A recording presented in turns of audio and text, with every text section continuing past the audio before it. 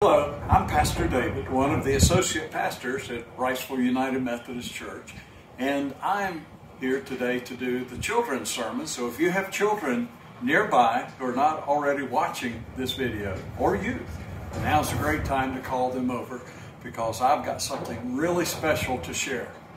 Now, as you can see, I'm not in the church today. I'm actually in the control room on the USS aircraft carrier Yorktown. And you can see behind me part of the flight deck and some airplanes that are on exhibit there. Now, this aircraft carrier was in several wars. And the way an aircraft carrier works is that it launches the planes out in the middle of the ocean in enemy territory so they can go and carry out their mission. And then they return back to the aircraft carrier for refueling and everything that needs to get them ready for the next mission. Now, you know what?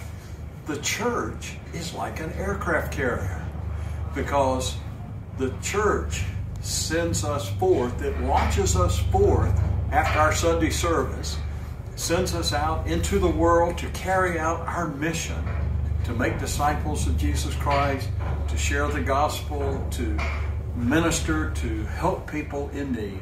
And then we come back to church in order to refuel and recharge and get ready for our next mission.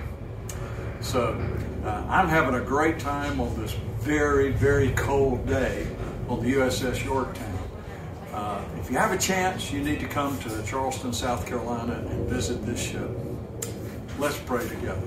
Lord God, we thank you for our church that launches us forth to carry out the mission you've given us. In Jesus' name we pray. Amen.